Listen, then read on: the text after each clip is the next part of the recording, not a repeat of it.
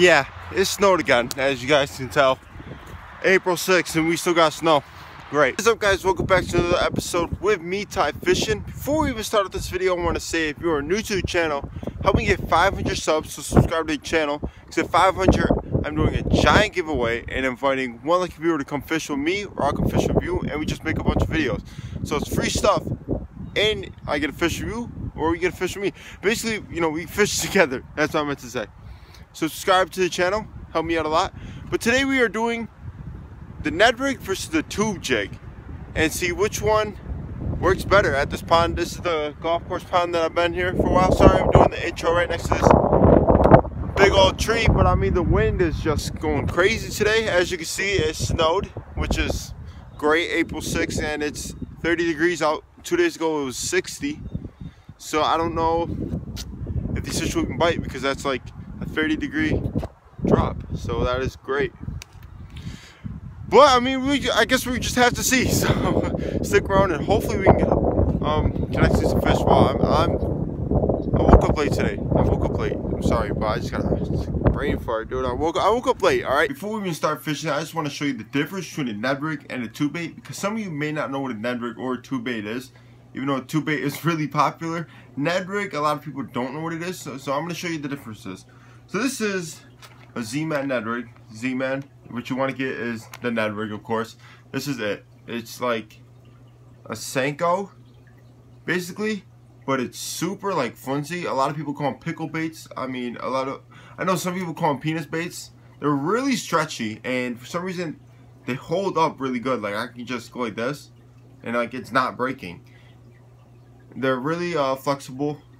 Like I said already before, really stretchy. I mean, it's not going anywhere. I've never really broken one of these.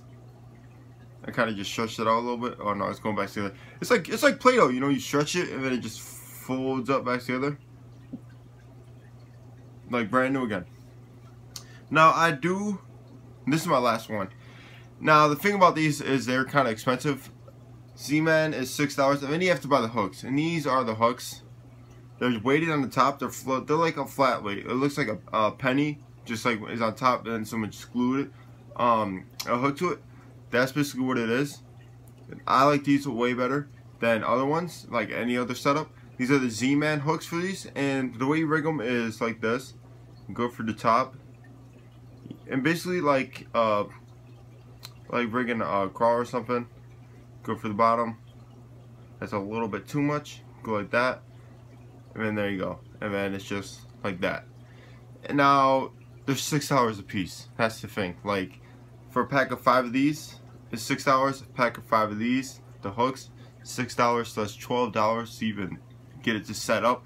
Now there is cheaper ones that aren't made by Z-Man, but I would definitely go with Z-Man because they got the best action. And then if you get like Z-Man, like the Ned rigs, and then something else for the hook, it's not the same action that what you get with Z-Man, you know, everything combo. So that's what I like about these. I always use green pumpkin because like almost every fish likes green pumpkin. Let's just face the facts. Everybody uses green pumpkin, you know. So I got green pumpkin. Now this is how I use them. So tie the knot right, and I just bounce them on the bottom like this. So the little end is just like wiggling around, and usually the fish just comes up, grabs it, and then, you know, you set the hook. And I just bounce them on the bottom like that, to where this point the weight is just like basically grinding. Or you can just bounce them like this, and I mean the tail still, you know, flaps around. You just want to make sure the tail is flapping. That's basically, if it's just sitting there like this, I mean, it looks like a plant. Let's agree, it all looks like a plant if it's just sitting still. But when it's moving, like, look, come on, it looks like a leash or something. Bass love them. So these are the tubes that I like, Field and Stream. They were on sale, so I just picked them up. Basically all tubes are the same. These are green, pumpkin, purple. I've never even heard of that. This is what they look like. As you see, they look like a squid. That's why they're called tube baits. They got these little like tentacles, let's just call them. I was gonna say flappies, but like, what's a flappy? So they got these little tentacles, and these are the jigs. Now these jigs are weighted in the front, so when you get them, they just like bounce to the bottom, same as the Ned rig. But then you got these little flappies that flap all over the place. More action. Smallmouth really love tube baits. Now the Field & Stream, these are infused with sugar, and they cost about $2. These were on sale, $2. These are like, I think $5, $4 or $5 a pack. Sorry about the lighting. $4, $5 a pack. So altogether it's like $7. 6 to 7, let's just say. Now how you rig these, you want to make sure you don't get any of the flappies sucked into the tube when it's kind of hard at first. You go like this, right? And then you just go in, and then at the end, and then you want to basically rip a little hole, right? To make sure this part comes out. And then there you go, you got your little flappies like that. So now the weight is in the front, so now you basically use it just like the Ned rig, how I said. You can just bounce on the bottom, and now look at the little flappies just flapping around. Or you can just jiggle like this, and the same thing with the flappies, you know, they flap around and stuff. That's why I say they look like just like squids, you know. Squids, they shoot back, and the little tentacles flapping around and stuff.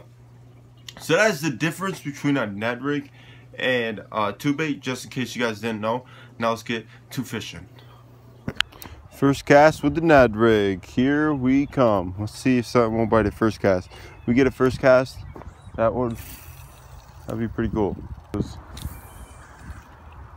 It's just straight. Yeah. Well, it's just straight. Yeah. I don't even know what I'm saying, guys.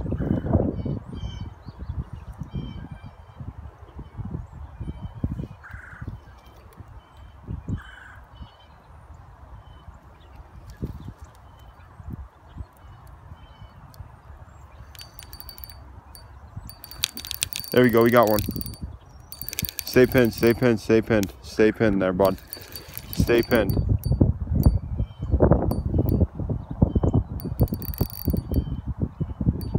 Stay pinned. Let's stay pinned there, buddy. Oh, okay, okay. Okay, he's up in the rocks. Okay, he's up in the rocks. That is definitely a decent little guy for today. I gotta go and get him now because I can't flip with 6-pound test. So that is not a bad one for today, I would say. Jaw is really sharp for some reason. Healthy fish. Bit the Ned rig. Look at this. Look at the gill plates. Why are they just so like out there, dude? This fish, I think this fish's head grew faster than its whole body. Alright, let's see if we can't get any more fish on the Ned rig. It sucks that I have limited amount of line. I have enough to make a decent cast, let's just say that. I don't have enough to, like, you know, cast super far, which is okay, I guess. Actually, you know what? We just caught a fish. He's coming right at us. There we go. Who would have knew? Who would have knew? Who would have knew that we just caught another little fish, another little largemouth. What is up there, bud? Right at the top of the lip, just like how you want them. Okay, I was about to just walk down there, but of course he's had to start flapping around. Hey guys, so we did a full rotation around the pond with the Ned rig, and we only caught 2 fish, which I'm not really surprised about. Usually the Ned rig catches maybe like 5 to 10 fish here, and today was only 2. And I feel like it's because the temperature decreased so much. Like I said, it was 60 2 days ago. Now it's 30 today, and it snowed today, so there might be a pressure system right here. I don't know why these fish aren't biting. The water probably got super cold again. So honestly, you know, I can't blame for biting. You know, fish don't want to bite, they don't want to bite. Weather is a factor and all that, the environment, blah blah blah blah. It's whatever, you know. At least I caught some fish. So I'm gonna switch up to the tube jig and see if anything will bite that. I'm thinking it's the same outcome, you know, maybe 1 or 2 fish will bite. But who knows? You never know. Maybe they just want the tube, not the Ned rig today. Alright guys, so now we're going to be using the tube jig, and hopefully we can catch something on this. Because let me tell you, I never caught anything on a tube jig before. So, tube jig. Never caught a fish on a tube jig. That's not good. That's probably not the best. It just happened there. Oh, that was already a bite. That was already a bite, yo. I believe it was. Hey, maybe it wasn't. I don't know, the line was really tight though. There we go. That's my first ever fish on a tube jig. That's my first ever fish on a tube jig right there. Dude, they're eating today good. Let's try to flip them out, breaking the line. Ah! Another decent fish, man. Another decent little dude. Definitely not a bad fish on the tube jig.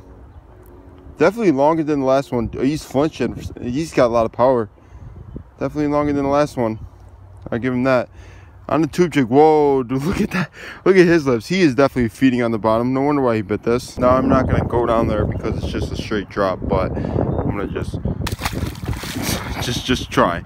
There he goes. He swam away. He's fine. Right here's where Bertha lives. Right over here. There's like a big old brush pile right here. Me and her got a love-hate relationship, right? You know, I make a couple casts, she bites, then I don't set the hook in time. That's just Bertha.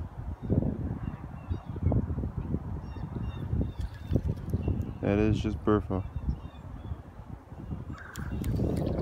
Maybe we can catch her today. Probably not, because when I was over here a couple days ago, she bet, and of course I just lost her again. But you know, that's our love-hate relationship. Hey guys, that is it for this video. Today was kind of a bummy day, I guess. I mean, I still caught fish, one okay size one, and a medium one, and then a small one, but that's just whatever.